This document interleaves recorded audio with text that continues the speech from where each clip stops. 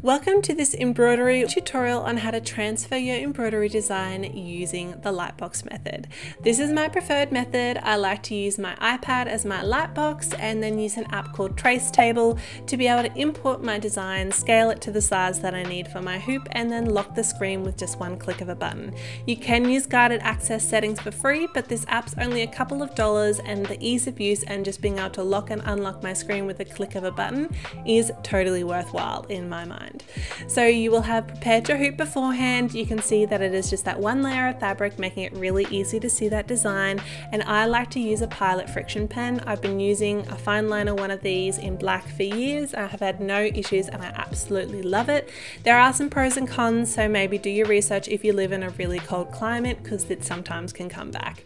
If you are new to this technique and you are worried about the design moving as you are tracing it, so this is another tip that I recommend. Grab some washi tape and just create these little double-sided sections and just pop 4 on your hoop and use that to just kind of tack down your hoop onto your iPad. It's a really good method because it doesn't leave any residue, like if you were to use blue tack or something that can leave residue on your fabric and hoop. Really easy to use and takes the pressure of you having to hold the hoop completely still. Just those 4 pieces should be enough, and as you can see here in a second, it just doesn't move at all, and that means I can change the angle of my iPad, making it easier to draw and trace. So now that my hoop is in position, it's kind of secure, I'm going to start tracing very slowly with my Pilot Frixion pen. As you can imagine, it's very different using a pen on fabric than it is for paper. So do short, sharp kind of sketching strokes just to make sure that your ink is coming out nicely of the pen, and then also that helps you be a bit more accurate with your tracing.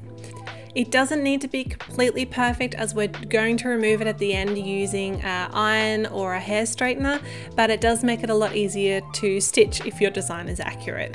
If your design is a little bit more detailed, maybe has lots of fine lining or like a lot of intricate detail, you might find it helpful to just focus on transferring the big items and the key parts of the design, and then eyeballing in those smaller parts of the designs afterwards. It takes the pressure off certainly a lot.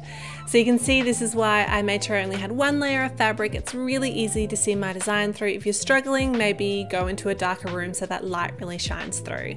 And so my design is transferred on. I'm ready to stitch. Super easy to do. I would normally leave my hoop at this position, kind of with the butt face in, but if you want to, you can flip your design over and prep your hoop again. It's really personal preference. Most of the time I leave it as it was when I traced it because I'm a little bit lazy and I like to just jump in and get sewing straight away. But if you like to have your hoop this way, you can totally just readjust it, turn it around the right way, and then just retighten it so it's ready for sewing. It is totally a personal preference, and I would recommend giving both ways a go. Now I get a lot of questions, what if I want to transfer a design onto dark or black colored fabric? So the first thing I would do is swap over your contrast on your piece. You can see I've got the black background with the white. It shows through a lot better. And then also I've been recommended to use this chalk pastel pacer. So it shows up on the fabric really nicely. It's not a friction pen. It doesn't disappear with heat. It's kind of just like using a pencil on fabric. It works perfectly fine, and it is a nice cheap alternative to using other methods.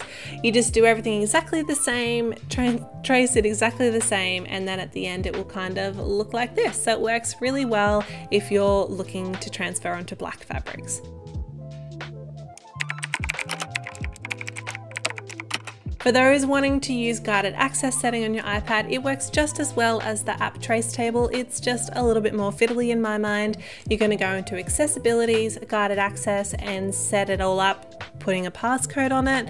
And then what you're going to do is you're going to go back to your photos, upload whichever one you're wanting to design, scale it up to the size that you want it to be, and then you're just going to click that home button 3 times.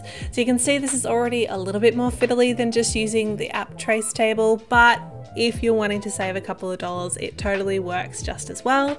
You're just going to outline the design, the kind of shape that you want it to look, enter your passcode.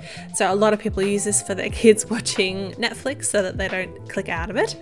And then you can see it's locked, it doesn't move. To get out of that locked position, you're just going to click that home button 3 times, enter your passcode, and your iPad's back to normal. So that's how you transfer your design. I hope that was really helpful.